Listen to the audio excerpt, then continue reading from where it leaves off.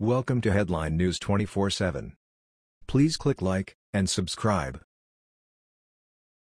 Liberal narrative shattered after photos show what was really happening during March. Saturday's March for Our Lives was a massive astroturfed appeal to emotion that every media outlet, especially those that lean to the left, got caught up in. Take this opening graph from Reuters, supposedly a stone-sober wire news outlet that provides the barest facts. Chanting "Never Again," hundreds of thousands of young Americans and their supporters answered a call to action from survivors of last month's Florida high school massacre and rallied across the United States on Saturday to demand tighter gun laws, the story read. Answered a call. Rallied. Call to action. This would normally pass as something on Vox. However, even the earnest folks at Reuters couldn't help but be swept away by some of the biggest U.S. youth demonstrations for decades, at which demonstrators jammed Washington's Pennsylvania Avenue, where they listened to speeches from survivors of the February 14 mass shooting at Marjory Stoneman Douglas High School in Parkland, Florida.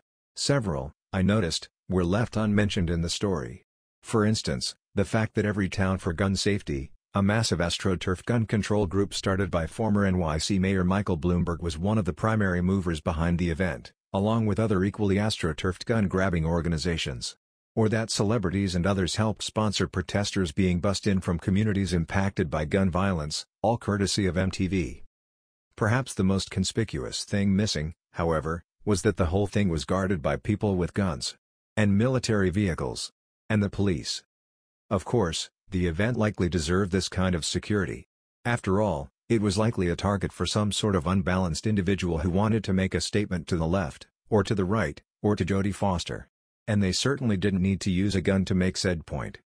The lesson here is that this is all pretty much confirmation of one of the most derided arguments on the left: good people with guns are very effective at stopping bad people with guns. While this is an oversimplification about larger arguments involving gun-free zones, concealed carry, open carry, background checks, the effect of gun control policy on legally acting citizens, the ease of obtaining illegal firearms on the black market, etc., it does boil down to a basic truism about guns and how they are used.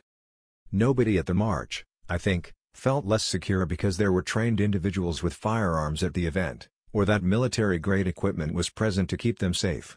Yet, for all of the vehemence we heard from the rostrum on Sunday, I didn't hear any of the newly minted student luminaries take the stage and speak out in favor of President Trump's suggestion that certain teachers should be trained and allowed to conceal carry on school premises in order to deter potential shooters, or that the best solution to school violence is to make campuses more secure.